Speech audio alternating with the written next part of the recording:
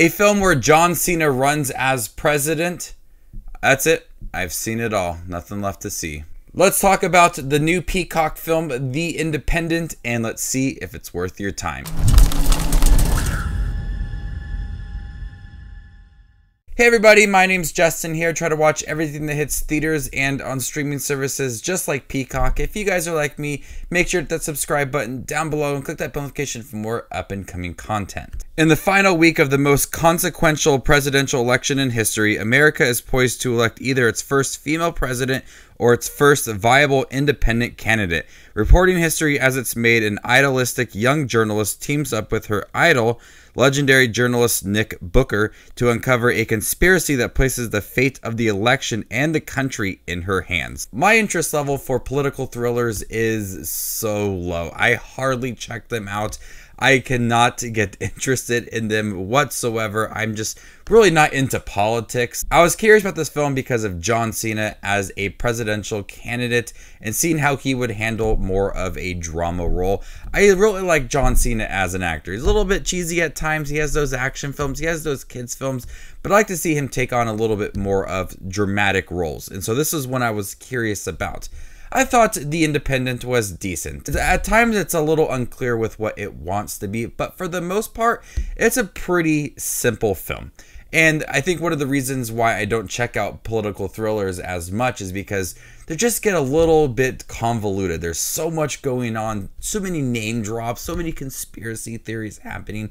And with The Independent, it's simple. I mean, it's dumbed down probably for me as I really don't check them out. But for the most part, it's just straight to the point. You understand what the conspiracy theory is and you understand how important it is to get this news out. On one hand, the film wants to be a story about journalism and how you have to work your way up the ranks and the important piece and the truth behind it all and where your morals stand. But also on the other hand, it wants to be a film about president candidates and their beliefs and debates as well and how they get to the top and conspiracy theories surrounding them. At times, I'm not sure what the main focus is because we do get a lot of Jodie Turner-Smith as she plays this young journalist. She's fighting with herself. Does she release this information or does she protect her career? On the other hand, we have the chance of having the first female president. We also have John Cena, who's playing this candidate who is on the independent side, and we see the debates, we see their beliefs, and that takes up a large majority of the film. The two mix together, but each side is not as strong as I hoped it would be. I do think some of the performances in here are really good. John Cena as his presidential candidate, I liked him in here. It fit the candidate very well. He was selling what he was believing in and trying to get the crowd involved in everything. He was decent within the film. I think Jodie Turner-Smith's character could have had a little more dramatic moments to her because she's struggling quite often with what she learned about these candidates. Does she throw away her career just to release this information? And at times she is contemplating certain things, and I think those moments could have had some real dramatic scenes to it, but they just felt completely average. The writing in here is weak and it doesn't really expand on the premise of the film, and the dialogue too feels a lot like it's an exposition scene with conversations between Jodie Turner-Smith and her idol played by Brian Cox. There is a lot of dialogue that's just telling us about these candidates and what they are doing and their conspiracy theories and the information that can be released and the impact it may have.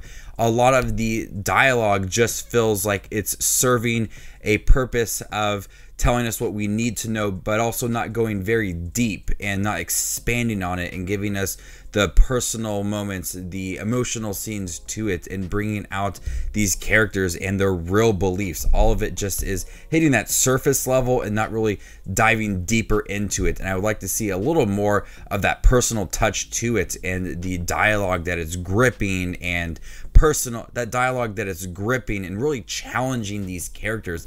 It doesn't really expand, it doesn't really hit that for me.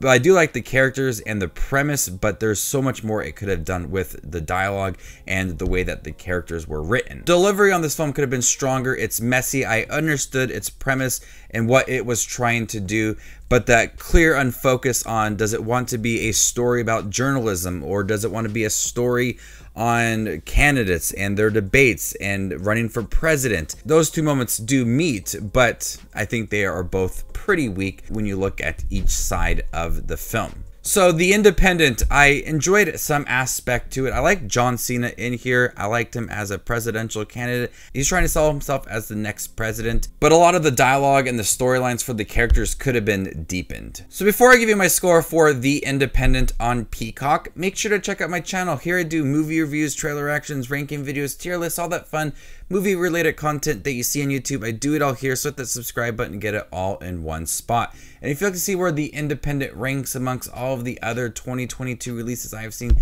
this year, follow me on Letterboxd, and there you can find my ranking. I'm going to go ahead and give The Independent a C+. Thank you guys for checking my review for The Independent on Peacock. Have you guys seen it by chance? What do you think about it? Let me know what you thought about the film in the comment section down below, and stay tuned for more up and coming content like this. My name is Justin Watches Movies, and you guys stay classy, YouTube.